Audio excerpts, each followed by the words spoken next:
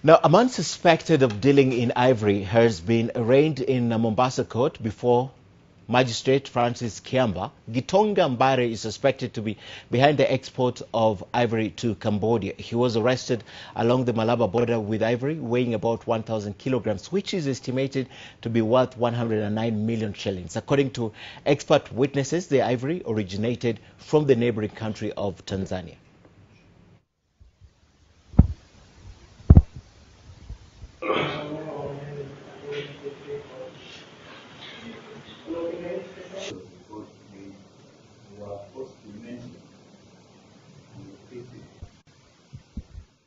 Now, to Uganda, the Speaker of the Ugandan Parliament, Rebecca Kadaga, has tasked 3 members of Parliament to check on the condition of their colleague arrested on Monday in Arua. Now, the MPs are expected to give a report on the condition of the 6 MPs, including Robert Kyagulanyi, popularly known as Bobi, and Francis Zaake, who are said to be in poor health following their violent arrest in Arua. NTV's Uganda Maurice Ochol was in Parliament for this report.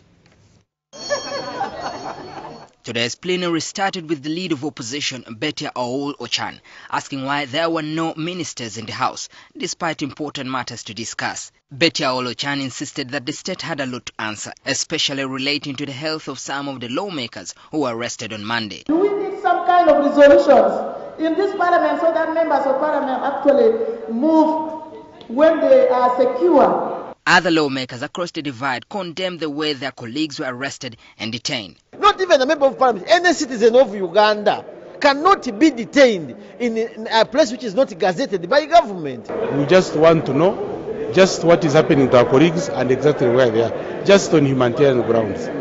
What's here seated here? Today it is me, today it is them, tomorrow is going to be somebody else. Others were particularly disturbed by pictures of Mityana Municipality MP Francis Zaake, which showed him to be in poor health. The blood is oozing from his hands. The eyes are swollen. The ears are totally shattered. Right, Honourable Speaker, I do not know if Honourable Zaake tortured himself. If they happen to be true, then I am even worried of his life. Speaking for government, First Deputy Prime Minister Moses Ali said he was unaware where the lawmakers were being held, prompting the Speaker to adjourn the House for an hour. But again, I will have to find out before. Later, the Deputy Prime Minister Moses Ali revealed that Robert Kyagulanyi was in poor health at Gulu Military Hospital and would face the military court-martial as he had been found with a gun. Was flown to Gulu Military Hospital for medical care, but he's now okay. He was moving by his own, and the minister comes here to tell us that they have not tortured any of our colleagues. What a lie, Honorable Prime Minister. Kyagulanyi was found with a gun, and he will appear before General Court Martial in Gulu tomorrow. AK-47.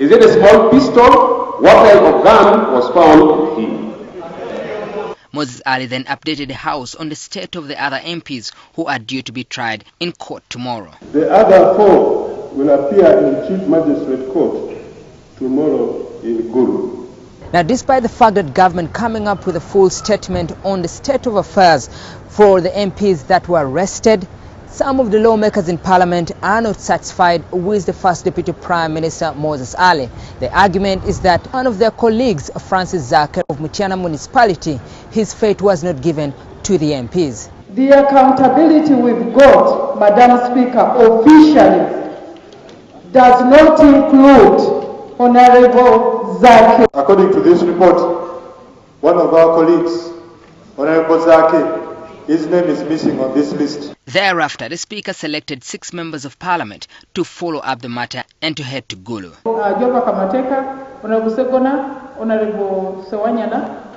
and Honorable Mariayan. The House resumes next week on Tuesday when the 6 MPs will update the House the fate of their colleagues. Maurice Ochol, NTV at Parliament.